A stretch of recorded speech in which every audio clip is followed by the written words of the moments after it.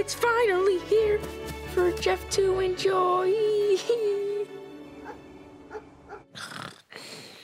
Clarence is here.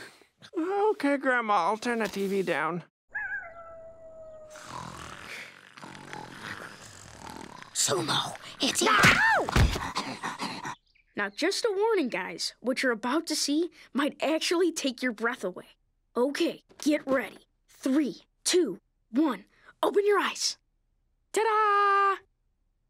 Ah, neat. No, Clarence, up here. What is it? I don't know. It's the Wrath Hover Ginsbot action figure. It's got a removable helmet. Wow. It's got 3 different rocket launchers. Wow. And it can even fly with a remote control. Whoa! Yeah, that is pretty cool. Thank you, Sumo. Congratulations, buddy. She's a beautiful lady. And you're a lucky man. Now let's take this baby out for a spin. Whoa, whoa. Oh, Clarence. Oh, Clarence. No. No, this doesn't go outside. It goes up here. So it can stay in mint condition. Forever.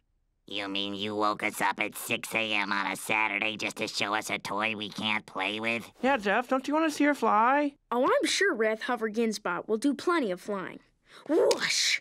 On Supreme Court Squad Extreme, the animated series. They're doing all-day marathons, so I figured we could watch it all day.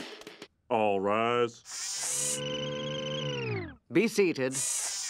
Continuing case B84, Robo-Frog versus Robo-Frog Extreme. The plaintiff may proceed. Your Honor, I am prepared to present evidence that the illegal factory on my client's property was built by his former business partner, Robo-Frog Extreme. As it clearly states in the... Why all the talking? No one's flying or fighting or anything. They are fighting, Sumo, with the power of law.